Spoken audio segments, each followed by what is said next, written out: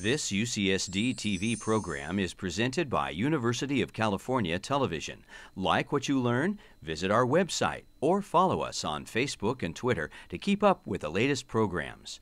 Also, make sure to check out and subscribe to our YouTube original channel, UCTV Prime, available only on YouTube.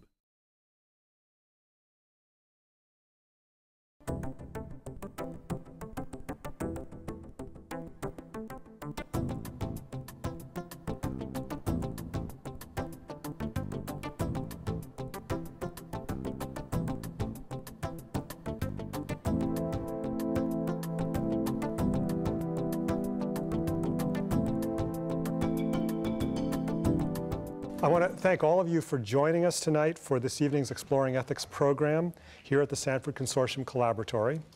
I'm Mike Kalichman. I'm Director for the Center for Ethics in Science and Technology.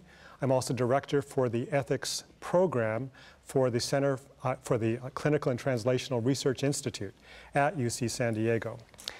The Ethics Center is not only interested in talking to the public. Our goal is to engage the public in conversation. We want this to be a conversation that includes academics, scientists, and the public to address the challenges that we face in science and technology.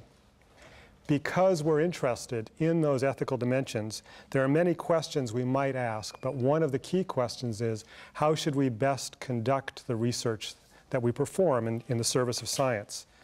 With that question in mind, we formed this summer series that's titled Meeting the Challenge of Conflicts of Interest.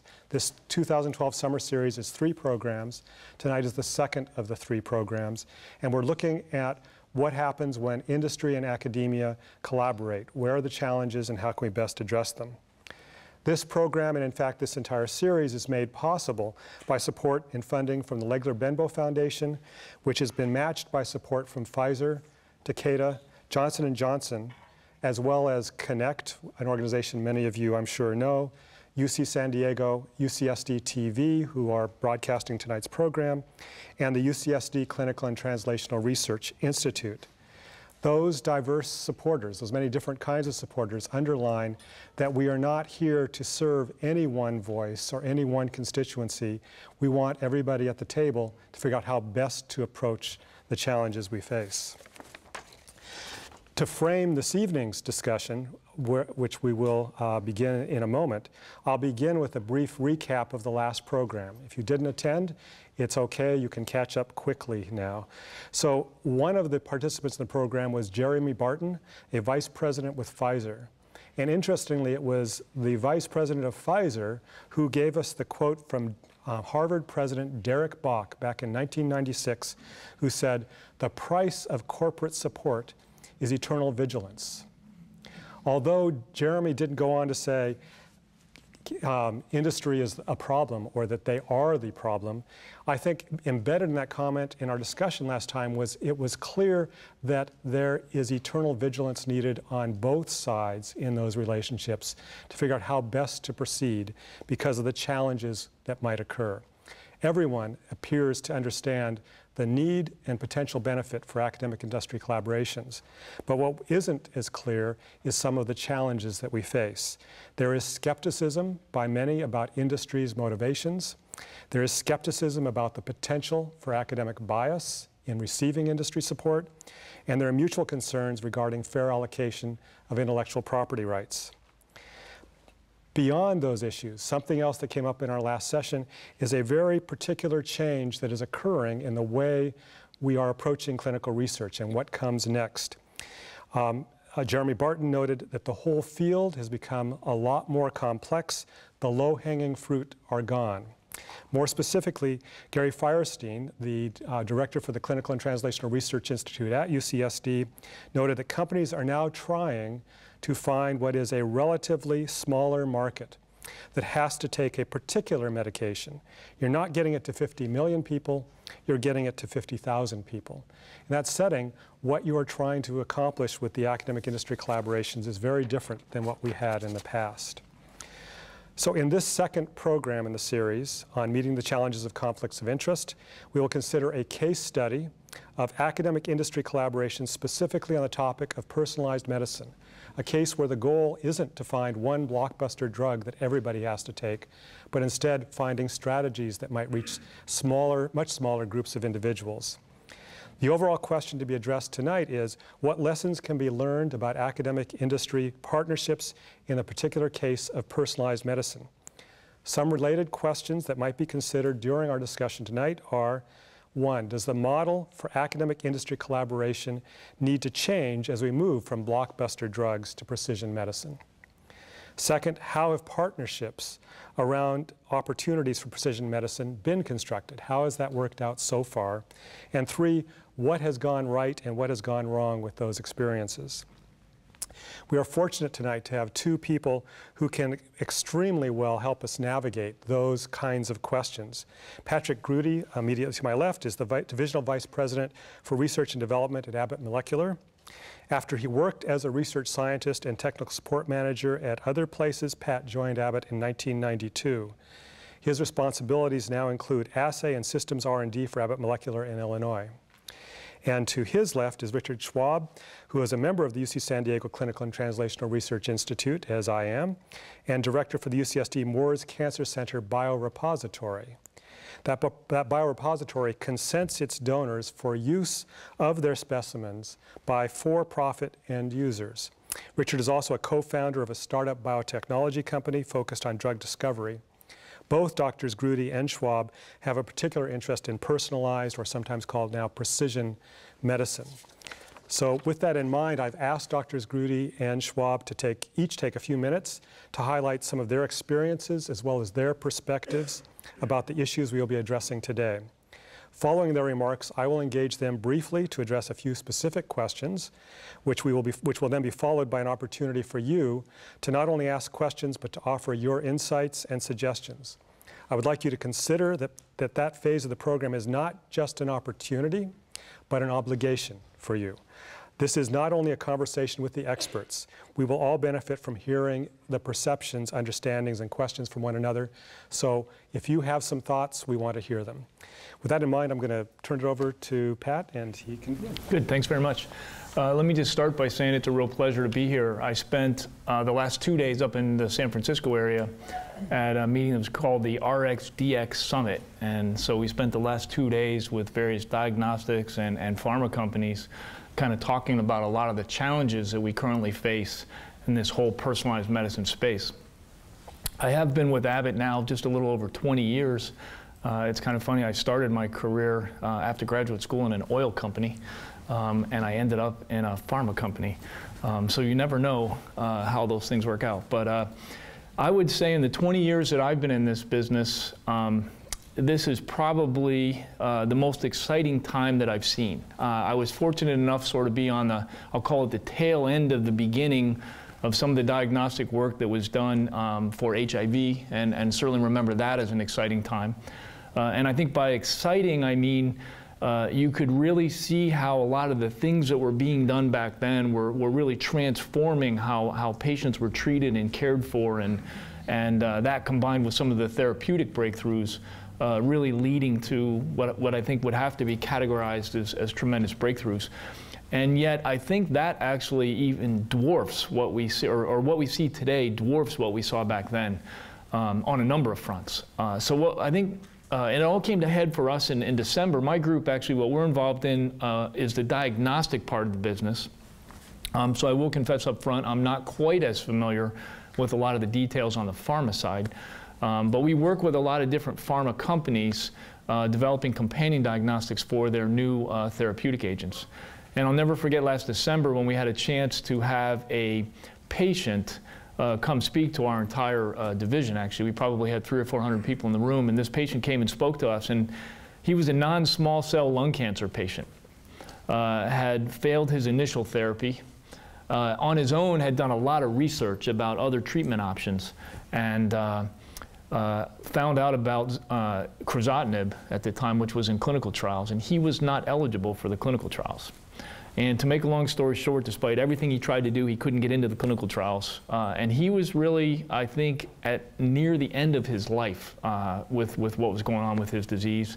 And just at the last moment, Xalkori was approved, and he was able to get on the drug. And very quickly, the drug, didn't cure his disease, but his tumors went from being what was too numerous to count to being basically undetectable.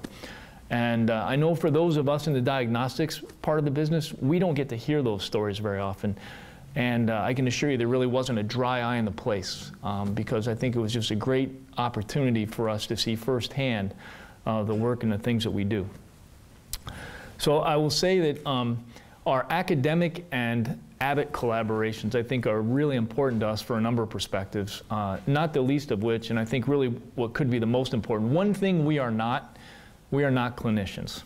And we honestly don't try to be clinicians. We really don't have an adequate understanding of that whole part of the space.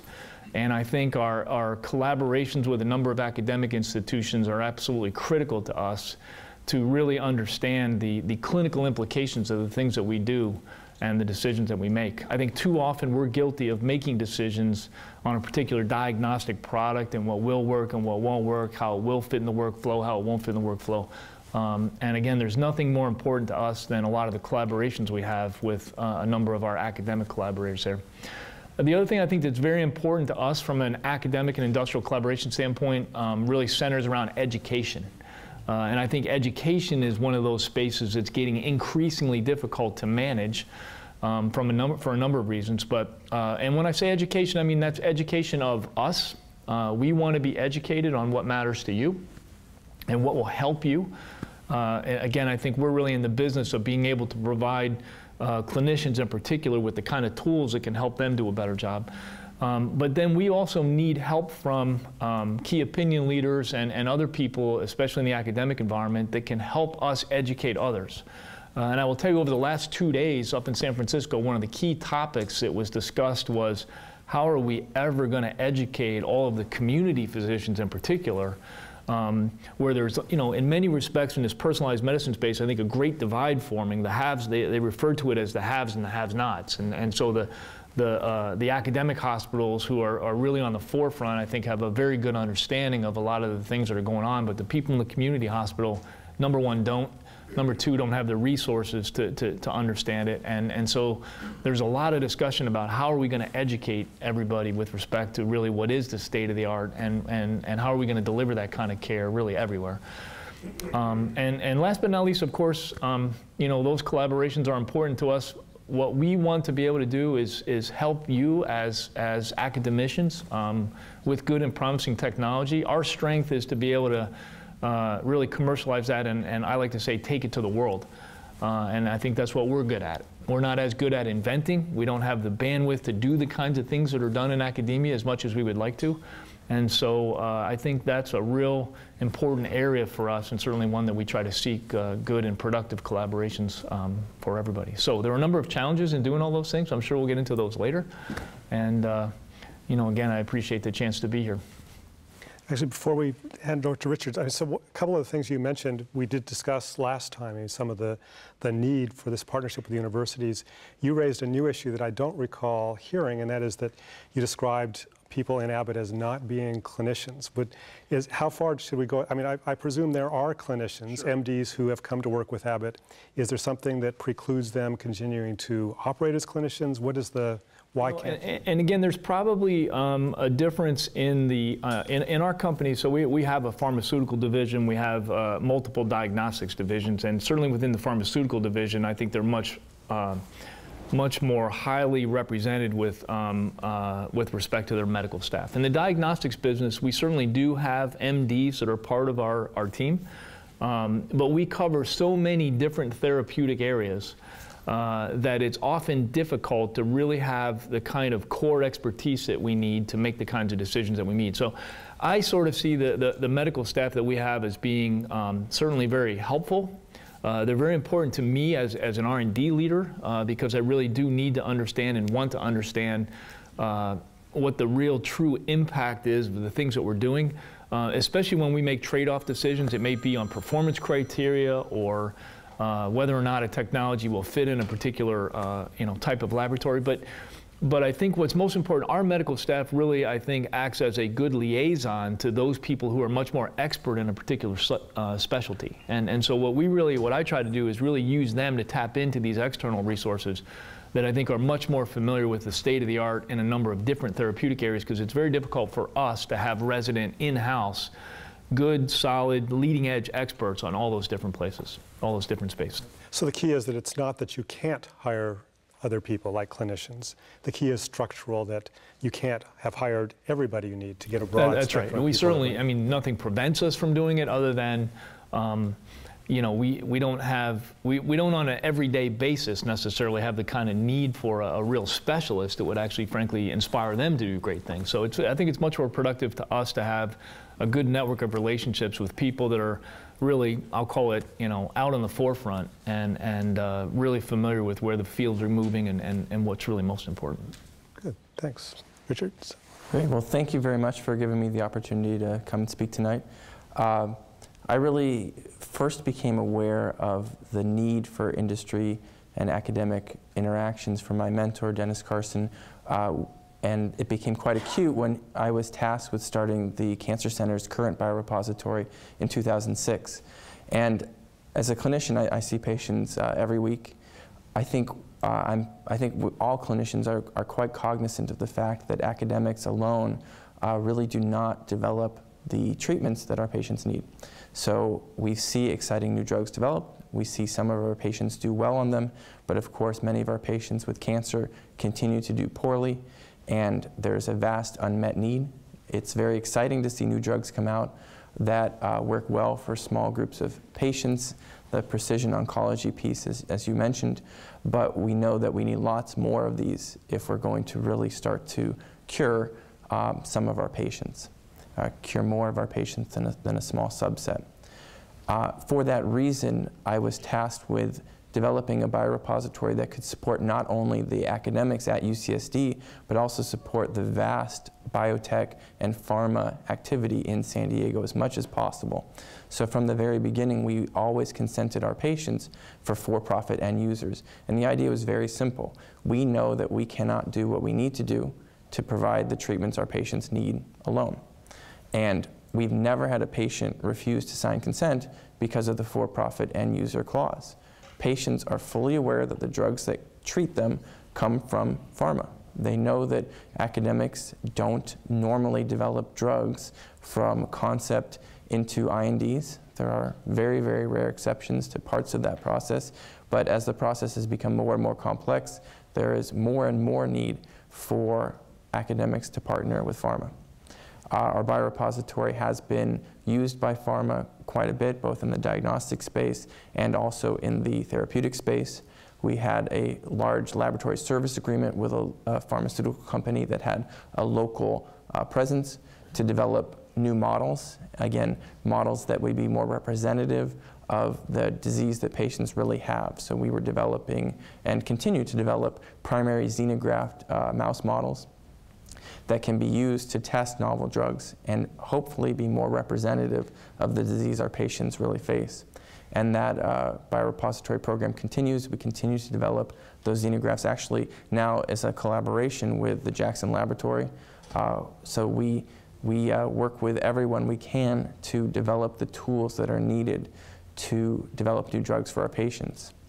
Sort of taking off the academic hat, like many academicians do, there are sometimes opportunities outside of academics for us, and that I was fortunate enough to have an opportunity outside of academics to get a look at how pharma works and how biotechs work as part of a small startup biotech company that was actually part of an incubator within a larger pharma, and those were quite popular, I think, for some time. And I think there were a lot of real opportunities with that approach. Our very, very small team was not encumbered by the vast numbers of committees and sort of checks and double checks that sometimes restrict activities within pharma. So I believe that our group was very capable and agile in terms of really using the absolute cutting edge science to develop a high throughput assay that could then be within this context of an incubator be used in a very, very large compound library that no academic center has access to.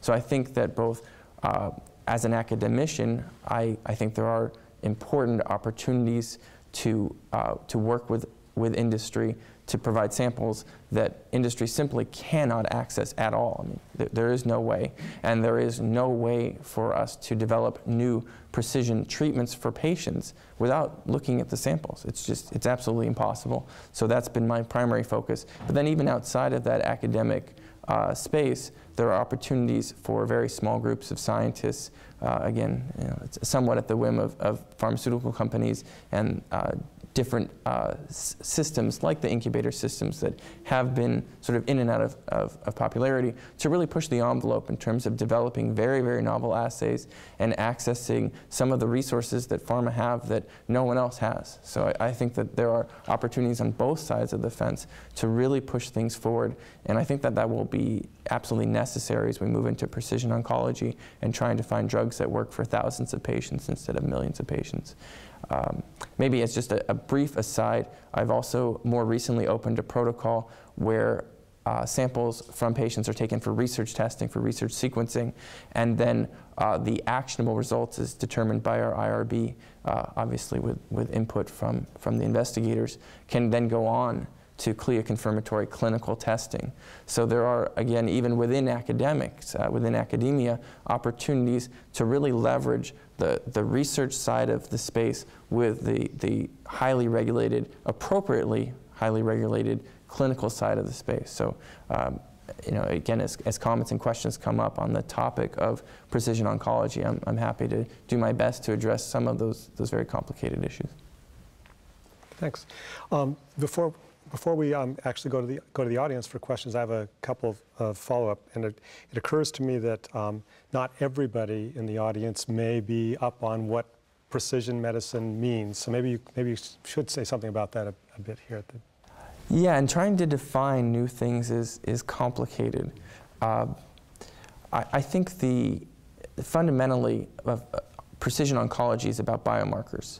So leveraging molecular biology to develop assays that predict which patients will respond to which therapies.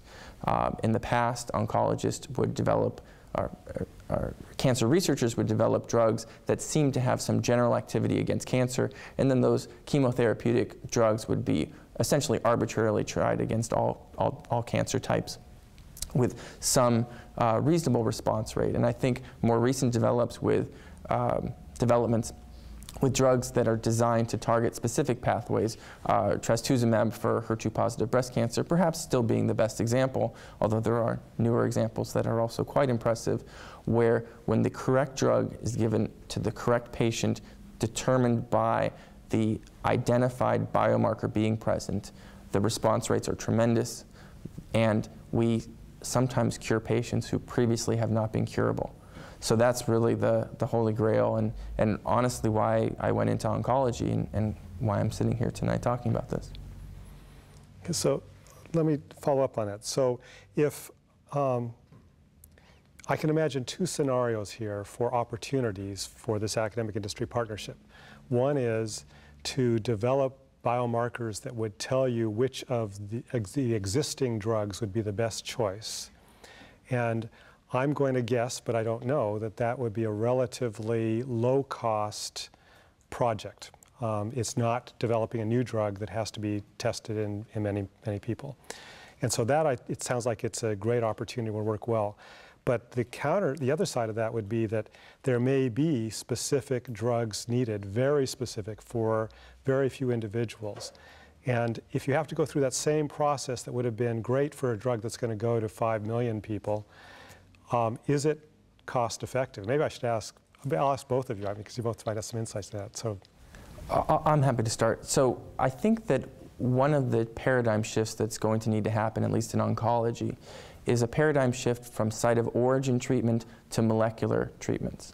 And this is happening as we speak. There are new drugs that target pathways, the BRAF inhibitor being a good example, or the ALK inhibitor, where they are FDA approved for very specific indications, BRAF mutated melanoma. Now, once that drug is approved, of course, the bar is much lower for repurposing studies. It's still a very costly endeavor, so it's not something that an academician can do on their own, but by pharma standards, it is quite cost-effective, and pharma is moving in, I believe, the correct direction, opening what have been termed in the vernacular bucket trials. And these bucket trials, I think, will be the future. For instance, for the BRAF inhibitor, for any patient who has a BRAF-activated cancer, who doesn't have another good treatment option, regardless of the site of origin of their cancer, as long as it's not melanoma, where of course it's already an approved drug, they can go on to this bucket trial study.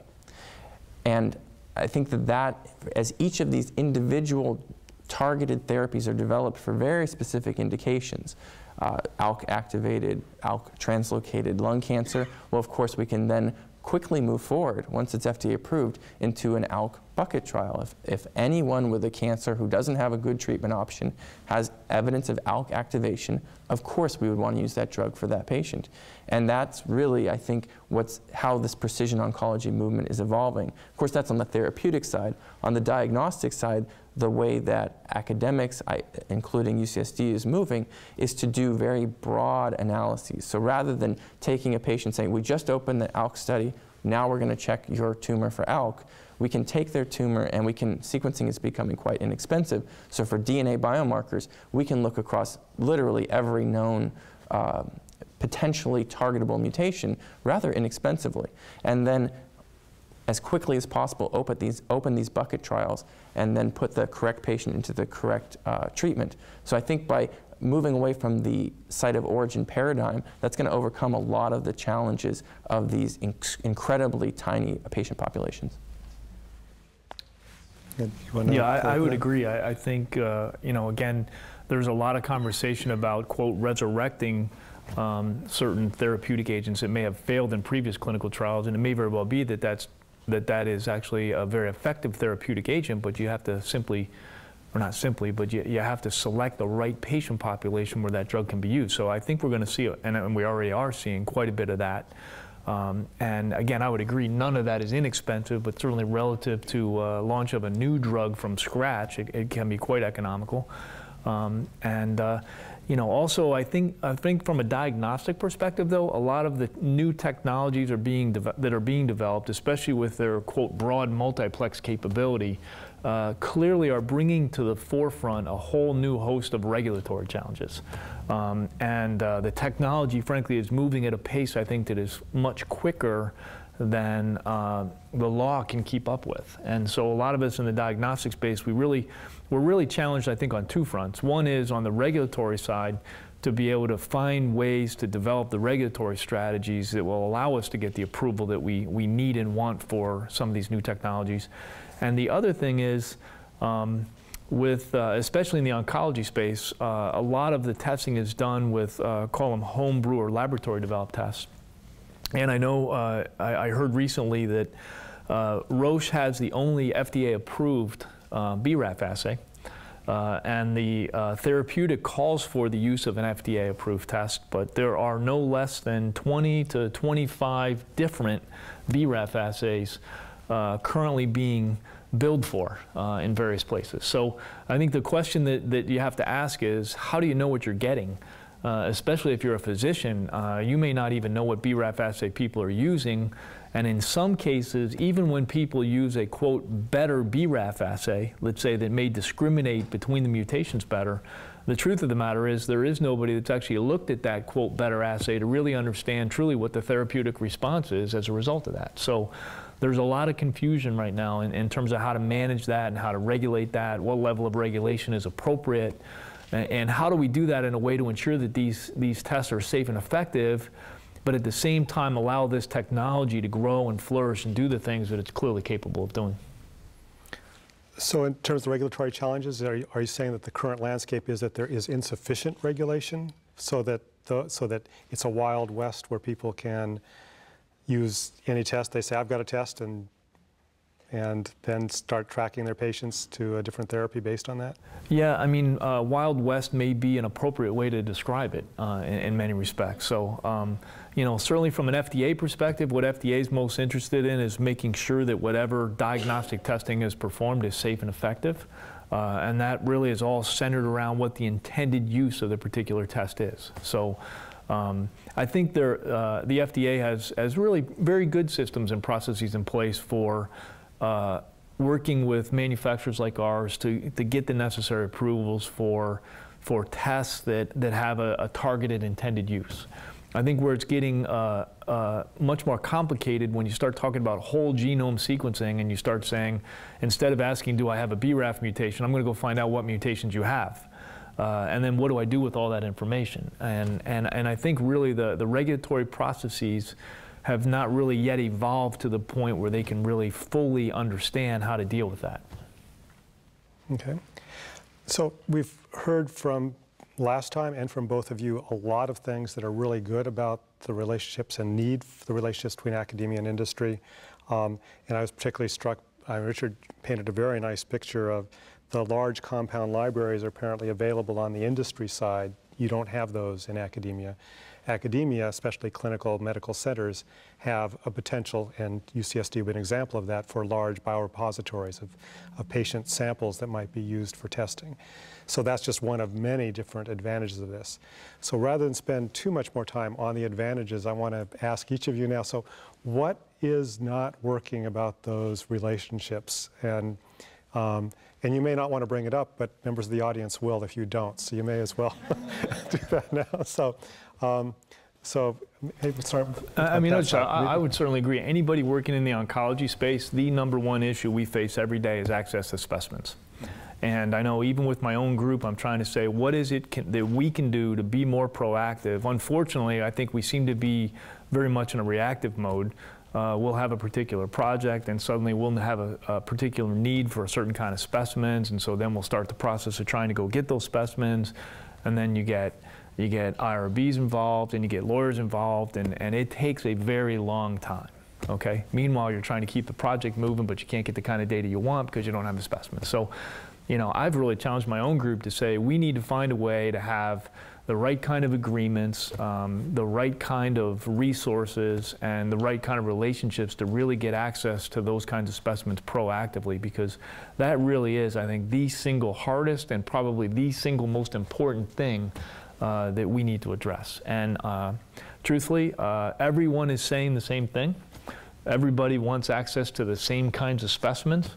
The reality is, as big of an issue as I would say cancer is, there still is a relatively low prevalence of good, well-characterized and usable specimens. And so I think that's a very fruitful area, and I think we really have to just work through the mechanics of it. We need to work through the ethics of it. We need to make sure that it's all done in the appropriate way. But if you haven't used some foresight and really done that well in advance, not knowing fully what you will need, but anticipating the kinds of things you need in somewhat of a general way, it can really, really delay a program. So if I could just dig a little bit deeper on that, so the specific reason for those hurdles that you're talking about is perhaps over-concern about how much one needs to protect patients' rights to decide what happens with their tissue? Is that? I think that's part of it. You probably face those issues more close than I do. But for example, I mean, I've asked my own guys to try to see what we could do to put in place agreements with academic institutions and others where you know, we would be willing to purchase specimens and do those kinds of things. And sometimes that's difficult to do. People, for various reasons, are not able or willing to sell specimens due to the restrictions that they have on those. But there has to be some mechanism by which we can do that that allows us to get the kind of data that I think is really critical to these kinds of programs. Because otherwise what happens is, frankly, you end up not doing enough testing. And I think that is really not a good thing. And I think if we had ready access to specimens, we would do a lot more testing, which in the end I think would be good for everybody. So I think there are two key things that I would address out of that comment or those comments. One is time frames and one is purchasing specimens. So the purchasing specimens issue is actually in some ways easier to address, I think, because academic centers really don't sell specimens. It's just not something that academic centers are willing to do. And really everything that we do, I mean, at least the standard that I use, I'm not an ethics expert, but the standard that I hold myself to is how would this look if it was on the front page of the newspaper? I mean, it's just the simple standard. That is the ethics standard. There Oh, isn't any perfect, other. perfect. That's the only one. I didn't know I was an ethical expert. Now I. By the way, that is exactly how we would look at it too. Perfect, perfect. We clearly agree on that. So the idea of selling samples is a real problem. What is acceptable is to recharge users, whether they be academic users or industry users, for the substantial cost of consenting, properly collecting, and properly annotating those samples. And actually, it's interesting that as much as everyone wants access to samples, very few people are willing to pay the cost of generating these high-quality samples. If you ask Tim Lay, who did the first AML whole genome sequencing, he estimated the cost of each sample that they collected, it includes germline collection as well, and annotation at $10,000 per sample. And those kinds of numbers make academicians, and I think maybe even pharma, have severe heartburn.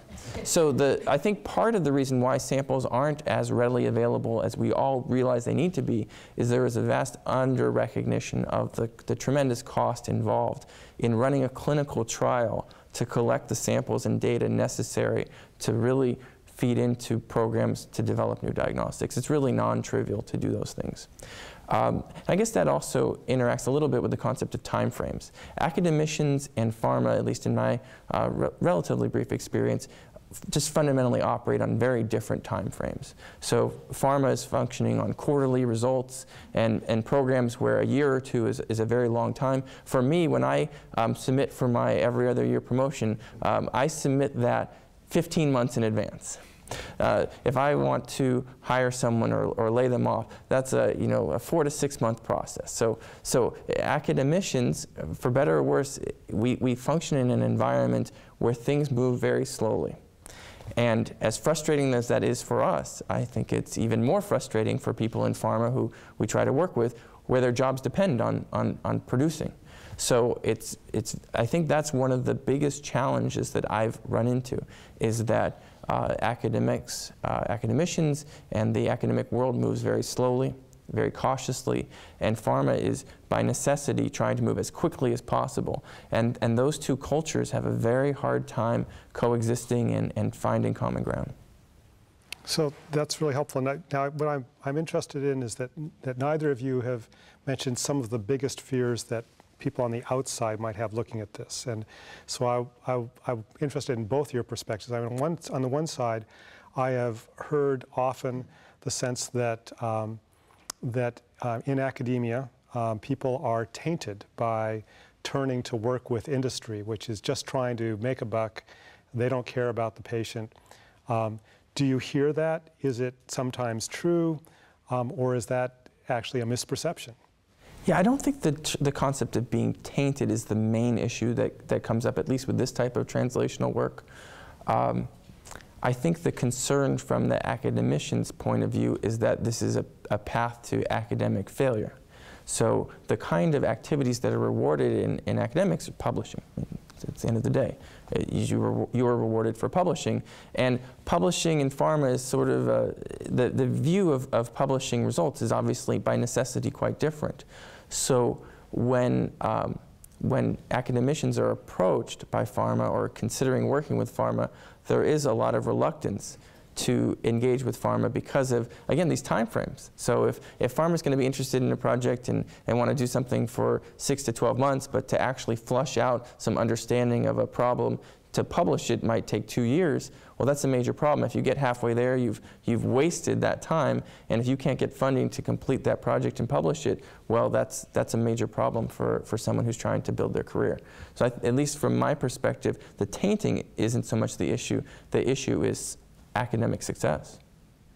So that leads to the turning it around, because there is another factor that I've noticed that some of our colleagues are worried about, and that's having enough money to keep their operation going the next year.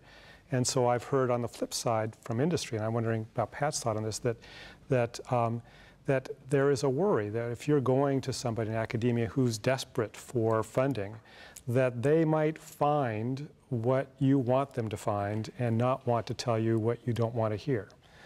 Have you heard about that concern, or is that something that... I've not personally, so I've never experienced that, and frankly, I never thought about it. Oh, okay, so, well, that's very reassuring. So maybe I'm naive, but no, I mean, I think you have to be careful in who you choose to collaborate with, but you know, and I think we can all appreciate some of those struggles. But no, I've never experienced that, and you know, like I said, I honestly really wouldn't expect that.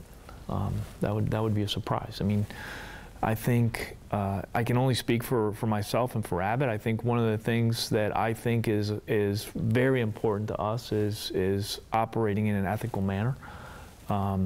That's just the nature of the business that we're in, and I think we throughout our corporate culture hold each other accountable to that. So I would expect the same of any partner that I deal with. And you know, I know my own experience in working with a lot of pharma companies is it's real important to develop, quote, the right chemistry between the partners. And I would certainly say the same thing about our academic collaborators, because I think trust is a key part of that. And I think the important thing on these academic and industrial partnerships is to make sure that there's really a win-win for everybody. And okay, that sounds simple, and you know, of course it should be a win-win, but I think sometimes that is a little bit hard to achieve because we come at it from different perspectives. With respect to publishing, I think on the diagnostic side, we certainly encourage our collaborators to publish.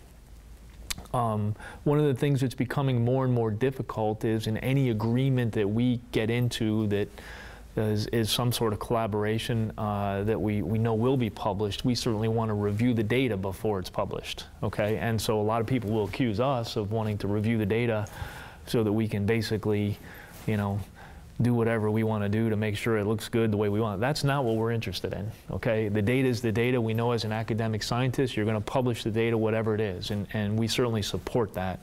You know, our concerns more are from a transparency standpoint, from a compliance standpoint, from an ethical standpoint. We want to make sure, really to your point, that we don't end up picking something up in the New York Times that, you know, we didn't know about, okay? So I think that's a real misunderstanding, and that really is our perspective. So when our lawyers say we want to review the data before we publish it, it's not that we want to hold it up, it's not that we want to tell you how to write it, we just want to make sure that there's nothing in it that we would object to that would be not consistent with our company standards.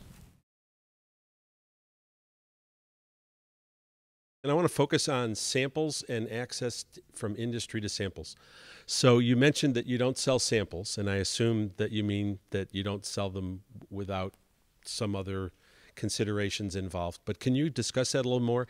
I mean, if Abbott Labs wants access to clinical samples in order to move their research along, they have to come to academics for them. How do they get access to them? Do they have to collaborate, or will you, in fact, under some situations, just simply sell them? Right, so I can only address that in terms of what we've done. And what's absolutely clear is that for a sample to be provided to industry, there's still a tieback to that sample to the patient, to our patient. And whether it needs to be a full-fledged collaboration, I think, is an open question. We certainly prefer to use it in the form of collaborations. That would be given priority. Actually, the highest priority is for the academicians at our center to use them. The next priority would be for collaborations. And then in terms of providing them for the very specific purpose, I think this is one thing that I failed to mention that is important to note, is that when we consent patients for sample collection for the Cancer Center biorepository, they're only consented for use in cancer research. So whoever's using it, whether it be an academician or pharma, they have to specify what they're doing with the sample, that it is in fact cancer research, and we have to have some ability to evaluate the probability that that work will be useful. So there's a use committee that reviews those requests, but at the end of the day, is someone absolutely required to have a formalized collaboration? Absolutely not. If someone from pharma, if we're approached by pharma for something that we feel is important for our patients, will help them, and the pharmaceutical company is willing to bear the cost of all that collecting the sample and collecting the data, then I think it is very reasonable that those samples would be provided without a formal collaboration.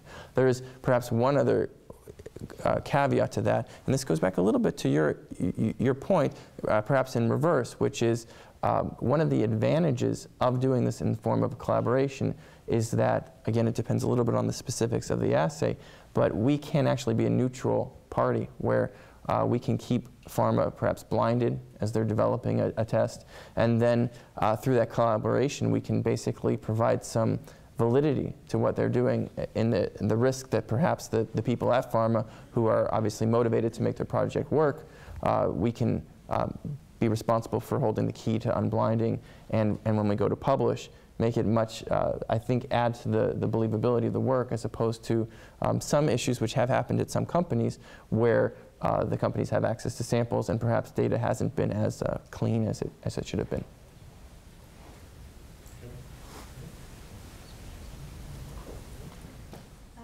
Hello, thank you very much. It's been very interesting so far. I'd like to probe a little bit more into the ideal model for the academic and industry partnerships. I'm a strong believer in the partnerships, otherwise you don't get innovation to patients, or you end up with very healthy lab rats. So what are the factors that are important in making a strong, successful, long-term academic partnership? You mentioned trust. What are some other things that you need to take into account? You know, I guess the first thing I would say, it reminds me of, remember one of those 7 habits of highly effective people, begin with the end in mind. And I think that's actually real important, because I think one of the things we need to be on the, I'll call it, same page on is, you know, when we're done, what are we going to do? And I know sometimes we get involved in collaborations because we want to be supportive and we'll support certain kinds of research. And at the end of the day, even if it's successful, so for example, we develop a diagnostic test for some rare cancer, that doesn't necessarily ensure that we're going to be in a position to be able to commercialize that as an FDA-approved product, okay? And I think that those are the kinds of things that I worry about a little bit, because I don't want to disappoint the collaborator who's had some great results for some rare cancer, and there's 500 or 1,000 cases a year, and it's going to cost me somewhere between $10 and $15 million to develop this test and get it FDA approved. And, you know, at the end of the day, you know, it's just not going to be a good thing for our company in that regard. So I think it is important that we have realistic expectations up front. And then again, I think it goes back to what is the win-win, okay? What is it makes it good for you? What is it that makes it good for us? And why are we in this together, okay? And I think we have to have some understanding of why literally 1 + 1 equals more than 2, because if we can't define that, then there's probably not a good reason for us to do it. So, you know, that's where for me it is. It's about communication, it's about trust, it's about a common understanding of what we're really trying to achieve together, such that when we get there, we know what the next steps are and we've already sort of worked through it. I think perhaps the premise of the question is challenging, because I really don't believe there is any one correct model for academics, or for academics industry collaborations, or probably for industry on its own. There are just so many details in the specifics of any given project that I think that's really been the challenge. If there really was one model that kind of always worked, I think the academic industry relations would be much easier. The truth is that for any given project there's a lot of complexities, and at the end of the day it really comes down to having the right people on both sides of the fence who can understand the goals and really navigate their own systems to make it work. And it's a challenge. Even navigating one of the systems independently can be difficult. And when you try to find synergy between these two very different systems, it's a big challenge. I wanted to ask a question about academic and industry partnerships with regard to the scale of activities and the scale of goals. It seems like we've kind of been dancing around the issue that we need to have shared goals to have a successful collaboration.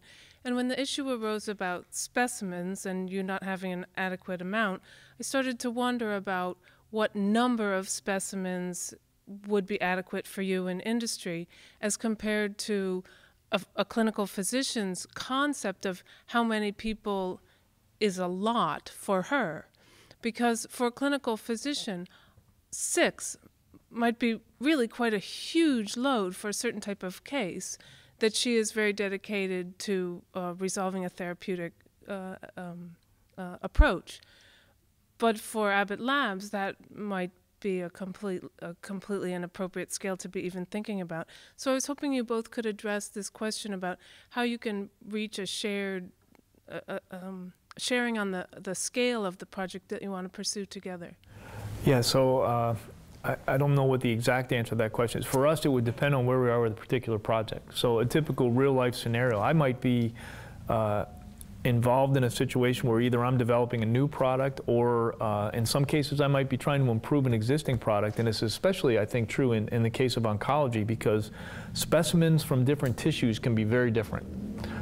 First of all, you're usually dealing with formalin-fixed specimens to begin with. Second of all, you're dealing with a wide variety of tissue types. So I may need to have access in a relatively short-term period to, I'll call it dozens of different samples from different organs so that I can optimize my sample treatment to be able to deal with all kinds of different tissue. Okay, so in my vernacular, that'd be a relatively small number of specimens to deal with, okay? On the other hand, when we get into a clinical trial, it would depend a lot on the frequency, for example, of a particular genetic alteration that we may be looking for that could drive me anywhere from hundreds to potentially thousands of specimens that I need access to. And it really all depends on how I need to power the study and how many, quote, positives I need to. The other thing is we often need access to a lot of specimens, and again, I'd put this in the category of probably hundreds of specimens. A lot of times developing a cutoff for these assays is very difficult.